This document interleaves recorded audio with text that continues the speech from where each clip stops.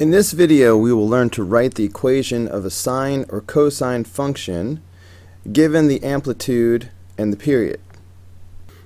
Now, remember that if you have an equation in this form, y equals a sine bx, a is the amplitude, and the period is 2 pi over b. Alright, really focus on this right here. You're going to have to memorize this. Alright, so this is going to show up over and over and over again. So just get this in your head. Period is 2 pi over b. And same for cosine. Okay, so if I want to write a sine equation with this amplitude and this period, off to the side, the first thing I need to do is figure out what that b value is. Alright, by using this little formula, period is 2 pi over b. So if the period is 2 pi over b, alright, that means in this case the period is 2 pi, well, hold on. They're giving us the period. I'm looking for the b, okay? So that means pi over 6, alright, is equal to 2 pi over b. Alright, I put in pi over 6 where the period goes in this little formula. So I just need to solve this for b. There are different ways to do it, but one way is to cross multiply. So if I do this diagonal, that's going to be b pi, and if I do the other diagonal, that's going to be 12 pi. If I divide both sides by pi, you can probably see what's about to happen. The pi's cancel out. So that gives me that b is 12.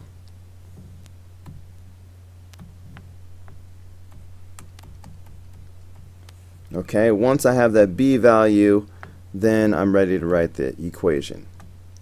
Alright, so we're doing a sine function, so we would have y equals, so the amplitude is 3, so I'm going to go ahead and throw a 3 in front, so 3 sine, and now that comes the b value, so I'll say 12x or 12 theta. Okay, so there you go. Alright, let's look at a few more examples. Look at number 8. As I accelerate, again, the period, and I'm going to start skipping this step. The period is 2 pi over b. Okay, so I'm putting in so the period is 3 pi. So this becomes 3 pi is equal to 2 pi over b. Alright, I'm just going to start going straight to this. Alright, for this it would be convenient to use our little shortcut that we can take this denominator and reverse it with the 3 pi. So if I do that, I'm going to immediately get that b is equal to 2 pi over 3 pi. And you can see these pi's are going to cancel out, so that's going to give me b is 2/3. Alright, once I have that, I'm ready to write the equation. So y is equal to 6 sine 2/3 x, or 2/3 theta. Easy peasy, right? Lemon squeezy. So number 9, same thing. Okay, I know that the period is 2 pi over that b value. So that means 10 pi is equal to 2 pi over the b value. Alright, reverse these, so that gives me the b value is 2 pi over 10 pi. So that's going to equal, the pi's cancel, 2 over 10 is 1/5. So that's my b value. So now I can write the equation. So y equals 2 sine of 1/5 x. Alright, I could have said x over 5 if I wanted to. But I didn't want to, so deal with it. Alright, number 10. Once again, number 10. I know that the period is 2 pi over the b value. What do you say? The period is 7 pi? That means 7 pi is equal to 2 pi over the b value. Reverse, reverse. So the b value is going to equal 2 pi over 7 pi. The pi's cancel, so the b value is 2/7. So now I can write the equation. So y is equal to 5 sine 2/7 x. Okay.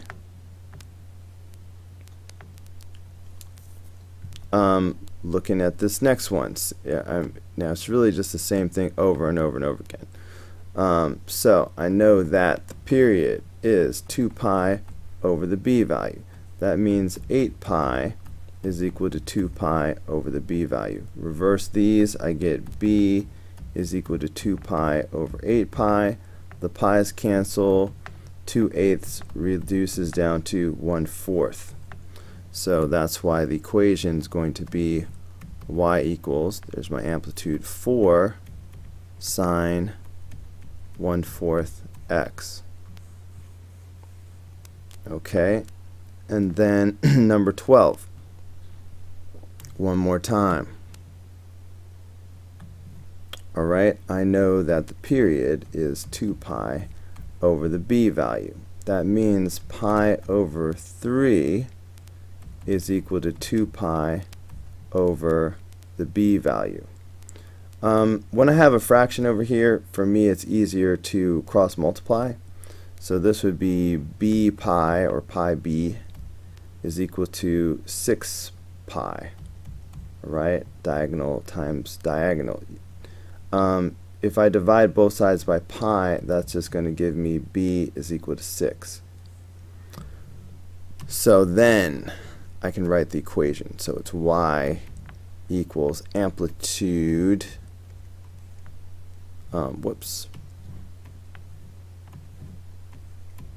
sine of 6x.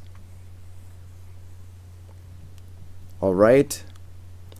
And the only difference with these problems, the next set, is that instead of sine, it's now cosine.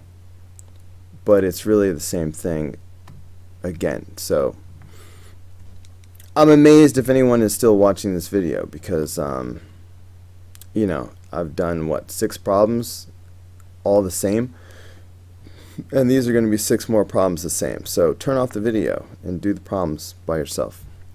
So anyway, just in case if anybody's still watching, what was I saying? The period is equal to 2 pi over the b value. That means 2 pi is equal to 2 pi over the b value. If I do the little swibbity swap, I'm going to get the b value is 2 pi over 2 pi. Interesting. So in this case, the b value is 1. Alright, now I feel like an idiot, because of course the regular cosine function has a period of 2 pi. So we're just verifying that it matches what our common sense tells us. So amplitude is 1/2 cosine of x. So we don't need anything with it, because cosine of x normally has a period of 2 pi. Okay, so next time I see 2 pi, I'm just not going to modify it. Number 14. Well, we know that the period is 2 pi over the b value. So this means that 4 pi must equal 2 pi over the b value. Swap these, and I get the b value is 2 pi over 4 pi. The pi's cancel. B is equal to 1/2. So that's why the equation is going to be y equals amplitude cosine of 1/2 x. Alright, so there's 14. Number 15. We know that the period is 2 pi over the b value. So this becomes 6 pi is equal to 2 pi over the b value. So if I swap these, I get that my b value is 2 pi over 6 pi. The pi's cancel. 2 6 is 1/3. Armed with my brand new b value, I can say y is equal to 2/3 cosine of 1/3 x, or I could have said x over 3. Alright, number 16.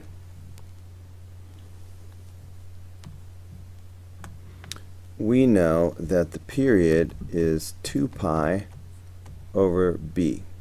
So if the period is 8 pi over 3, then that means 8 pi over 3 is equal to 2 pi over b.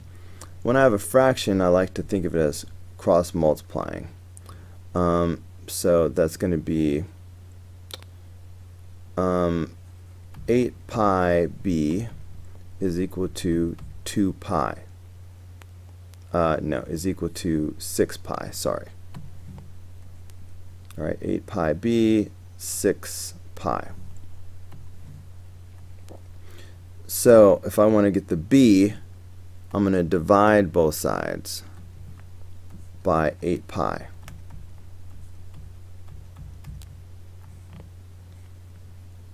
Okay, the pi's are going to cancel out now. And that's going to leave me with b is equal to 3/4. Okay, so that's why my equation is going to be y equals 1/4 times the cosine of 3/4 x. Alright, two more examples. We know that the period is 2 pi over the b value. That means pi over 4 is going to equal 2 pi over the b value. Cross multiplying gives me b pi is equal to 8 pi. Alright, dividing both sides by pi is going to give me b equals 8. The pi's will cancel out.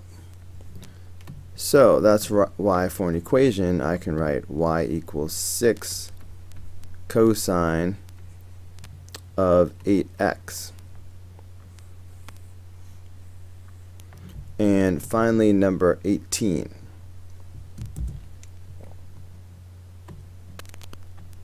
We know that the period is equal to 2 pi over the b value.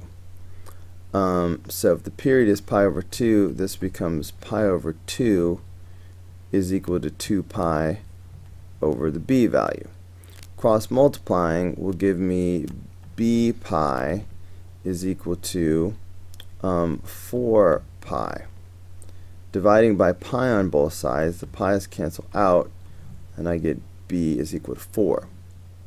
So the equation becomes y equals, whoops, forgot the amplitude, 11 cosine 4x. Here endeth the lesson.